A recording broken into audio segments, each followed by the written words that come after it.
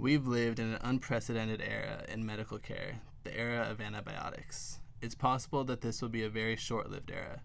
Ever since Alexander Fleming accidentally discovered penicillin, antibiotic-resistant strains started to be found in U.S. hospitals. Antibiotic resistance was thought to be a development of the modern age. This has been proven not to be the case.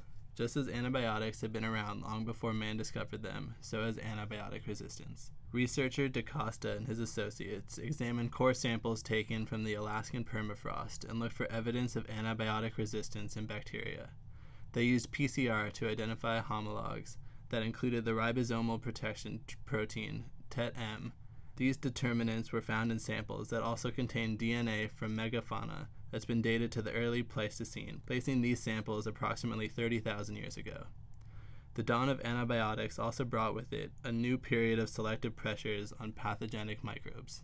Since the source of antibiotic resistance appears to have come from soil bacteria, why would this affect us? Bacteria have an interesting way of sharing genetic information via horizontal gene transfer.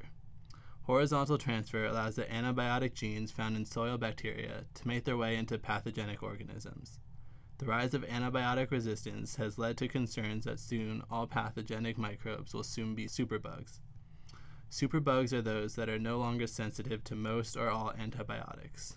The most infamous of superbugs are the microbes belonging to species of Staphylococci and Streptococci, and are not the most worrisome. It's been theorized that the rise of antibiotic use has resulted in the slackening of aseptic techniques used by both hospital personnel and laypersons. As we have become more aware of the dangers of depending on antibiotics, a resurgence of strong aseptic techniques have returned to hospitals and homes. Increased vigilance is thought to be the major reason that we have seen a decline in MRSA infections since 2005. Typhoid fever, a water and foodborne disease caused by Salmonella typhi, is regularly associated with poor sanitation. Individuals infected often develop a rash, and those who survive the disease may become carriers and pass the bacteria on via the oral fecal route, a route of transmission of a disease wherein pathogens and fecal particles pass from one host and are introduced into the oral cavity of another. Typhoid fever causes over 20 million cases per year. This infection is particularly troublesome in developing countries, and drug resistance is becoming an issue in the management of this particular infection.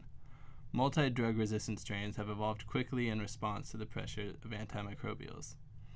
Archaeologists and bioarchaeologists regularly link outbreaks of typhoid to cramped and unsanitary conditions, such as mining camps, including one site excavated in South Africa. While the etiologies or causes behind the lesions observed in a mass grave at the Koffiefontein mine in South Africa is unknown, Laube and colleagues suggest that the poor working conditions at the diamond mine may have led to a typhoid epidemic among the workers in 1896.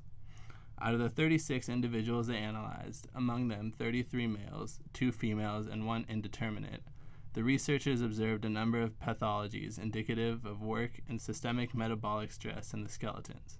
For example, they noted vertebral problems such as intervertebral osteochondrosis, squamoral nodes, and vertebral osteophytosis, all of which suggest strenuous physical labor. According to them, the latter fits well with the heavy physical labor expected of miners at that time. Moreover, the link evidence of linear enamel hypoplasia to poor nutritional conditions at the mine, they conclude that the combination of terrible working and living conditions and poor nutritional intake would have increased the susceptibility of these individuals to a wide variety of infectious diseases such as typhoid fever, cholera, and tuberculosis. At the same time, ancient microbial DNA, also known as aDNA, was extracted from the dental pulp of the skeletal remains of 3 individuals found in an ancient cemetery in Athens from the time of the Plague of Athens outbreak. DNA sequences of Salmonella typhi were identified, suggesting that typhoid fever may have been the cause of the Plague of Athens. Many different pathogens have been suggested as the cause, but there has been much disagreement due to the lack of paleopathological and microbiological evidence.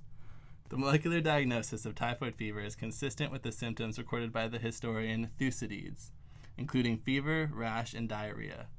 Other features described by Thucydides, however, are inconsistent with the present-day form of typhoid fever, such as the nature of onset. This inconsistency may be due to the evolution of typhoid fever over time, possibly due in part to the evolution of antibiotic resistance, resulting in a different manifestation today.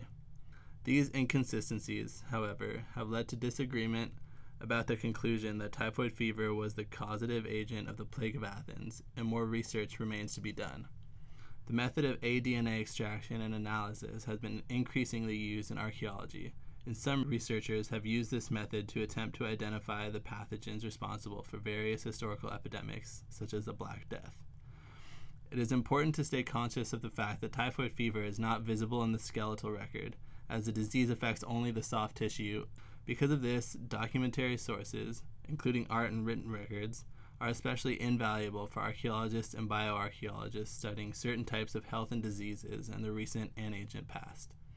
Thus, even though skeletal remains aid enormously in the interpretation of the history of disease load in a population, bioarchaeologists recognize that the greater number of and variety of perspectives on the pathological past with which they can engage, the greater the chance that their analysis will not be completely disabled.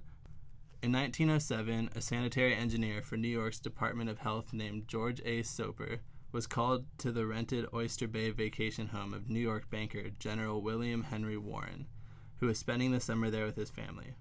The household had experienced an outbreak of typhoid fever in late August of that year, in which 6 out of 11 people residing in the house had mysteriously fallen ill. The house showed no signs of contamination even after careful investigation, from the well to the privy and even to the neighboring property. After turning his attention to the servants, he found that the cook, a middle-aged Irish immigrant named Mary Mallon, had begun working for the Warrens 3 weeks before the first family member had become ill, the exact incubation period for typhoid. Further investigation in the New York Domestic Service Agency uncovered a suspicious history. Mallon never remained in the same position for long, and several of the households she had worked for previously had succumbed to typhoid fever before the Warrens. When Soper confronted Mallon, she refused to believe him and chased him from the property. It took an ambulance full of health professionals 3 hours to chase and subdue her, upon which she was taken to the Willard Parker Hospital for examination. Analysis of her stool and urine confirmed the presence of the typhoid bacterium Salmonella typhi and identified her as the first healthy carrier of the disease in North America. At this time, the theory of a healthy carrier had only been postulated by German bacteriologist Robert Koch. The theory had not even been proven.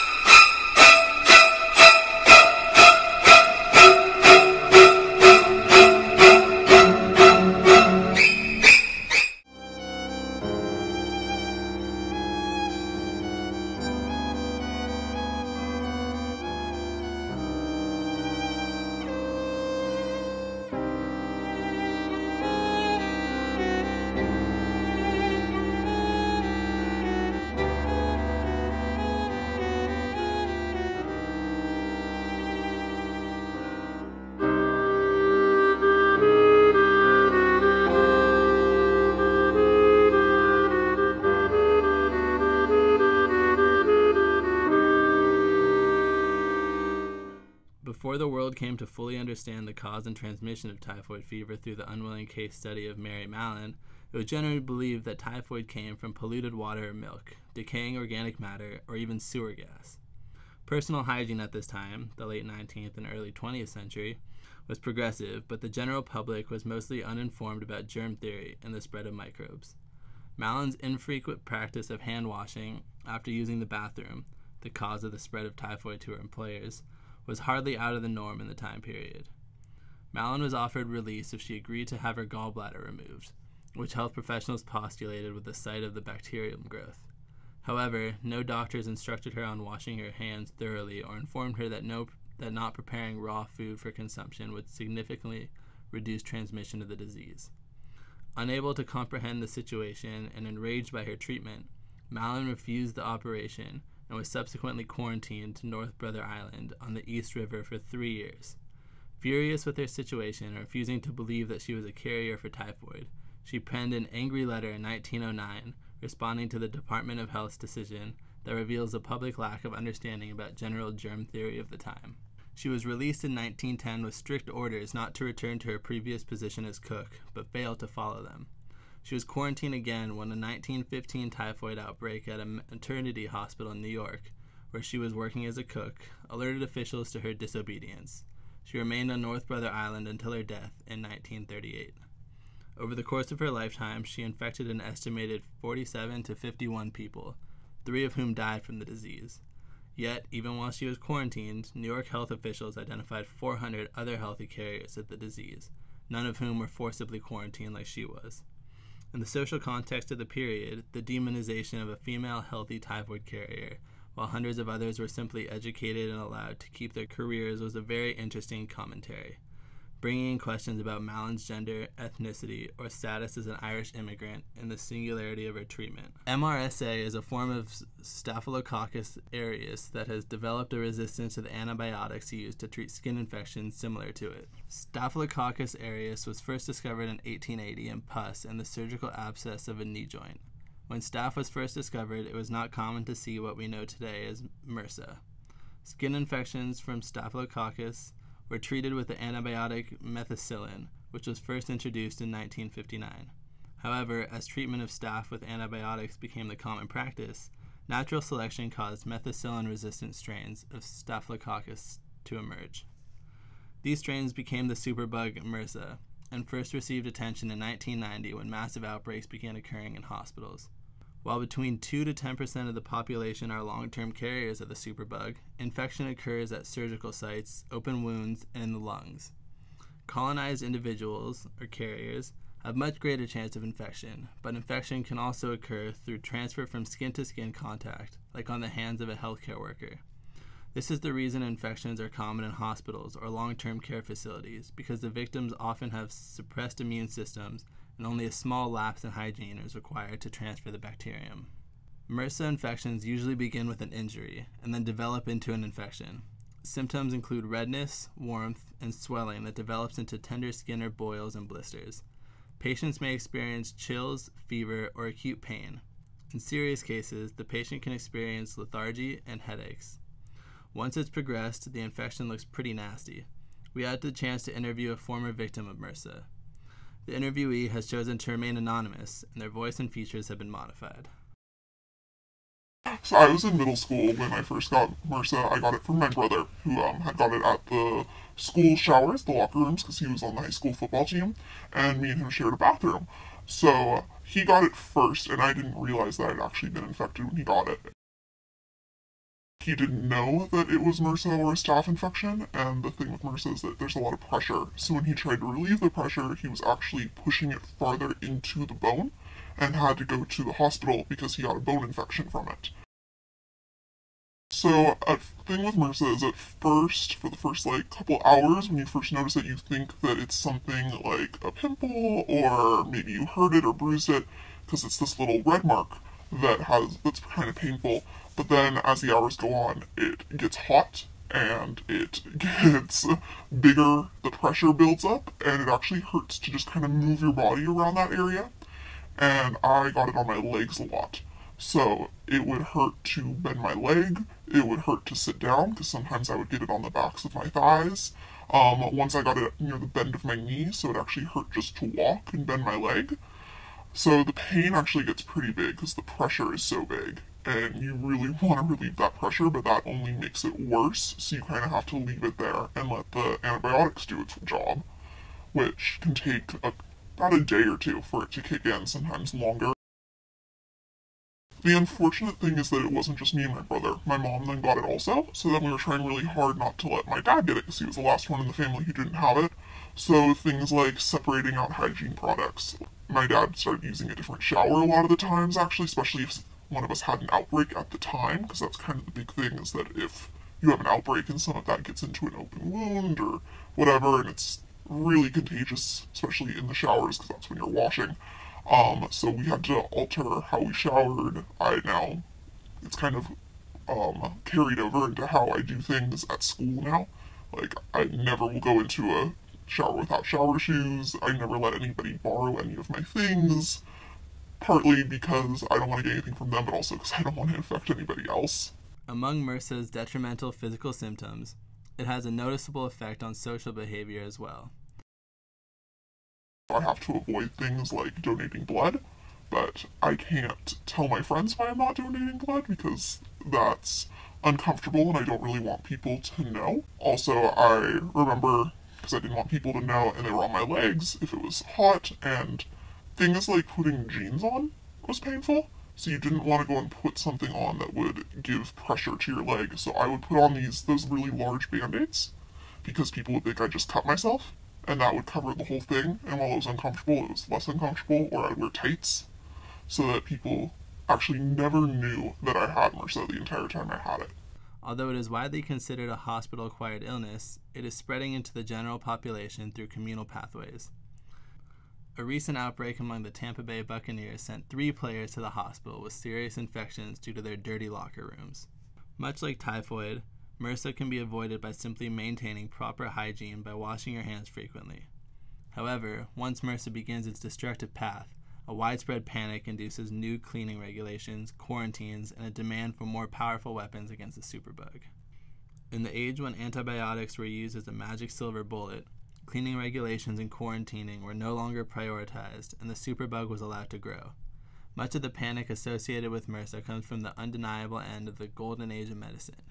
The implications of MRSA have even had an effect on politics in the UK. Public outrage at the rate of MRSA infection in UK hospitals was used as political fodder for the Conservative Party. The potential lethality, the inability to eradicate it, and the ease of transmission are some of the reasons why MRSA infects social realms as easily as it does the body. MRSA infections, as well as other infectious diseases, bring to light the human response to illness and fear. From a skeletal archaeological perspective, MRSA mostly affects soft tissue, such as skin. This means that evidence of MRSA will be incredibly difficult to detect in most cases because it doesn't leave enough drastic evidence behind that will last far into the future.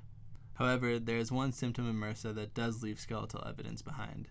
Osteomyelitis, a bone or joint infection, is one symptom of severe cases. In these cases, the infection penetrates into the bone and sometimes the bone marrow. Acute osteomyelitis, AO, is the most common form related to MRSA. AO can be diagnosed and seen within 2 weeks of infection and comes before the chronic form. It is characterized by sepsis during the infection and new bone growth after. In order to treat osteomyelitis in the modern day, antibiotics are usually the first step taken. This can clear up the infection and lead to new bone growth. However, other treatments are much easier to detect in the archaeological record. In pre-antibiotic times, trepanation was a common treatment method for osteomyelitis. This involved opening the bone to allow for pus to drain out of it. However, this method has fallen out of use in the treatment of MRSA.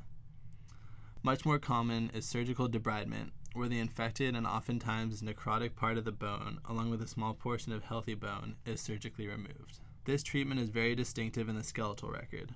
If evidence of surgical debridement, which is caused by a bone infection, is found along with evidence of a surgical operation that is contemporaneous with the debridement on the skeleton, then it would be reasonable to assume that the need for debridement was ultimately caused by a post-operative infection. If the skeleton can be dated to the age of antibiotics, then the most common cause would be an antibiotic-resistant strain, of which MRSA is the most common in hospitals. Even though the exact extent of MRSA's prevalence may not be visible from the skeletal record alone, because of its manifestation in soft tissue, it can still be seen in some cases. At present, things are starting to look better for staphylococci, including MRSA, and streptococci, with increased infection control and more drug options. In order to avoid this catastrophe, we must reduce selective practices and resume public health practices that reduce infection rates. Use of broad-spectrum antibiotics should be eliminated in favor of the best narrow-spectrum solution.